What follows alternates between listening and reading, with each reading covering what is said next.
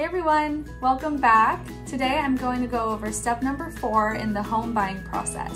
So you've saved your money, you've talked to a lender and been pre-qualified, and you've probably seen around 10 to 15 homes by now, so you're finally ready to make an offer. And when you sit down with your realtor and you go over the terms, there's a few ways to strengthen your offer so that way it stands out against your competition.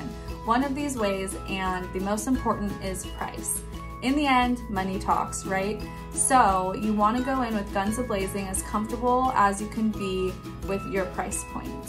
Another way to make your offer stand out is to shorten the contingency periods. You can shorten the inspection contingency from the normal 17 days to 15 days or 14 days or even 10 days, depending on what your realtor might recommend. Another way to strengthen your offer is to up your deposit. Deposits are typically 1% of the purchase price.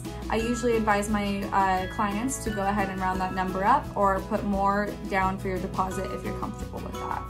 The last way I would recommend is to write a letter. So that way the seller knows exactly who's buying their property and they get a little bit more familiar with you.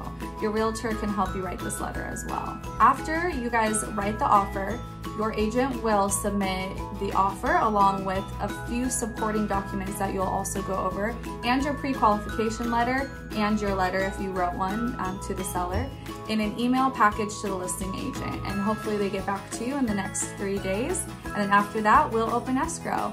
So in our next video we'll talk about inspections and contingencies and what to kind of expect during escrow. Hopefully this helps.